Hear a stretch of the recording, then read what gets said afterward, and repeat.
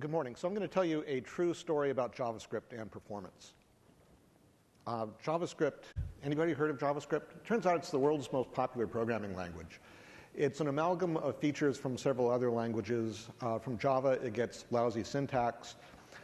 From Scheme, it gets functions as first-class objects, the best idea in the history of programming languages.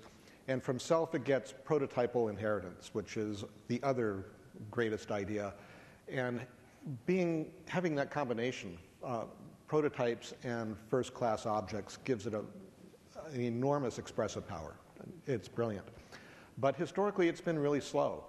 Early implementations were optimized for time to market. And that was 15 years ago. And they were heavily patched for bug fixes since then, because there were a lot of bugs and a lot of patches, so they've just been getting slower and slower. Now, despite that, JavaScript has become a hugely popular language anyway, despite its lack of performance. But that's changed. We now have frenzied competition. All of the browser makers, all the JavaScript engine makers are in a fevered battle to try to have the fastest JavaScript engine. This started with Google's V8, and all the others have copied now. So they're all trying to be the fastest, which is great. Now, JavaScript is a load and go system. It means that JavaScript programs are delivered to the execution site as source code, as text, and they are then compiled and executed at the site. This is different than in most other languages where you distribute some kind of executable form. This was done to facilitate the embedding of JavaScript into HTML, which is something Souders discovered is actually a bad idea. What we want to do instead is put the JavaScript into separate files so that it can be minified, compressed, and cached. That significantly improves the performance of page loading. And the other thing that's bad about being able to embed JavaScript in HTML is that becomes the vector for XSS injection, which is the biggest security hazard in browsers. So because it's a load and go system, there is no time for optimizing. Optimizing compilers can do wonderful things in making code go faster, but they can take many minutes to do that work. And we don't have time for that on the web. The web wants to start up immediately. JavaScript does not specify an executable format or a virtual machine. It only specifies a text format for delivering behavior to browsers and other execution sites. So there's a trade-off between offline optimization and portability. And the web chose portability because portability is the web's most important feature. The portability is the single best thing that the web has over all other application delivery systems. So I'd like to stop here for a brief interlude. Anybody remember Java? Anybody? Couple hands, some of the old-timers maybe? Java was sort of a dialect of C++. It left out pointers, but basically it was the same idea.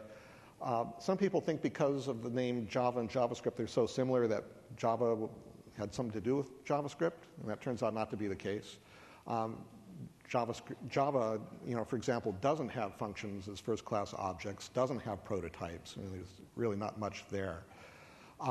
Java was supposed to be the world's biggest programming language. Java applets were to rule the world in the late 20th century. Instead, we're the biggest failure in the history of software development. It's another old-timer there. So why did it fail? It had a failed security model. Like most security models, it frustrated useful things and allowed dangerous things. There was a lack of portability, so the write once, run everywhere promise was not kept. It had one of the worst UI toolkits ever imagined. But maybe the biggest problem was horrendous startup times. It used a process called class loading, which would load each of the components of the program as they were needed. And the security requirements of class loading made it slower than compiling the original program. So the idea of compiling something and then having the executable that could load faster turned out not to be the case. Now, it turns out none of these problems are problems in a server environment. So Java is finding some success on the servers. So that's great. So that's the end of the interlude. Now we'll go back to my talk. So there does not exist an executable format which is secure, highly optimizable, and portable. That's sort of the situation that we find ourselves in with JavaScript. So instead, what we're forced to do is optimize as we go. That we start by interpreting, and as we're interpreting, the system is aware of what the interpreter is doing and then tries to generate code as it discovers that that code would be useful. This is a style of execution that was developed for the self language. That's the same self language that gave us prototypes. It's been teaching the world how to make language processors go faster. It's now being applied to JavaScript, which is pretty natural since JavaScript inherited a lot of its smartness from self. And we're seeing some really good results there. So how fast are the new engines that take advantage of this stuff? Well, it's complicated. There is no single number which answers the question, how fast is a language processor? It depends on what the programs are doing. And every program could have a different mix of features which will exploit some particular benefits that an engine provides, but hit on other slow spots that it has. And so having an accurate answer to the question, what's the fastest JavaScript engine, we really don't know and may never know. So the best we can do is come up with benchmarks. And there's a problem with benchmarks. Benchmarks tend to be written by people who don't understand or use the language, who are motivated more by the need to make the processors go faster without really considering the needs of the people who use the language or the programs that are written in those languages.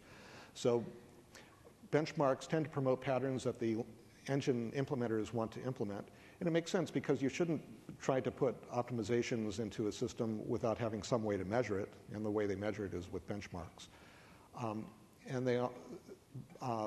Benchmarks tend to promote patterns that resemble benchmarks. There was Ben Zorn was at this conference a year ago where he talked about JS Meter, which is some brilliant work being done at Microsoft Research, where they determined that all of the common benchmarks used for measuring JavaScript performance have no correlation with real applications. Despite that, all the engine makers are continuing to tune to the benchmarks because they don't know what else to do. You can't optimize without numbers, and benchmarks provide the only numbers that they've got. They really don't know what else to do. Now, we contrast that with life on the web. Web developers have a difficult time with the browser. They desire to make applications that are highly responsive, but in many ways the browser is a black box. That's less true now. At this conference, some excellent tools for breaking open the black box are available, but most web developers are not using those yet. So they desire to produce applications that are highly responsive, but they don't know how to do it. And the browser platform contains some deep inefficiencies. And if you run against those inefficiencies, your applications will be seriously degraded. And there's little visibility inside the black box as to what's causing that degradation. The biggest problem in the browser in terms of performance is the DOM. The DOM is a bottleneck. If JavaScript engines were infinitely fast, most web applications would run at about the same speed, because it is not the JavaScript engine which is the limiter there, it's the DOM. Browsers spend most of their time doing layout, painting, marshalling, styling, I/O, and all the other stuff that they do. So the benefit of faster JavaScript engines isn't to improve current applications, it's to enable whole new classes of applications, and that's exciting and good. So out of frustration, many developers are dedicated to optimizing their JavaScript code even though it is not effective. So why would they spend time trying to do optimizations which are not effective? Let's stop for another interlude here. So I'm going to tell the story of the drunk and the lamppost. There's a drunk on his hands and knees under a lamppost, and he's looking for something, and someone walks up and says, "What are you doing?" He said, "Well, I'm looking for my keys. I dropped them over there." And he points into a dark corner in the alley. And he's asked, "Well, why are you looking over here?" He said, "Because the light's better." So that's the end of the interlude. So Donald Knuth of Stanford University, the author of The Art of Computer Programming, said that premature optimization is the root of all evil, and he is absolutely right. But despite that, web developers feel compelled to prematurely optimize anyway. They believe that they must optimize prematurely because they will not be given a chance to do so later. that given the way Agile tends to be managed, once an inefficiency is put into code, it's going to be locked in forever. A popular scheme for doing that is they will choose between two language features by putting each in a loop and running it 1,000 times, and they will always pick the winner. And they will always pick the winner even if the differences are not significant, even if the race is likely to go the other way in future versions, and even if the result is code that is more difficult to read or maintain. So they will actually work against the interests of code quality, thinking that they're making things more performant when in fact they're not. They are trying to do the right thing, and they think themselves being responsible and heroic. It's just not working out very well. So we see two patterns here which are interacting badly together. We're seeing benchmarks which are not representative of good applications, which are driving engine performance, and then we're having engine performance driving programming style. And this is having the consequence of discouraging good programming practices. One more interlude. So who am I to say what are good coding practices? I'll tell you who I am.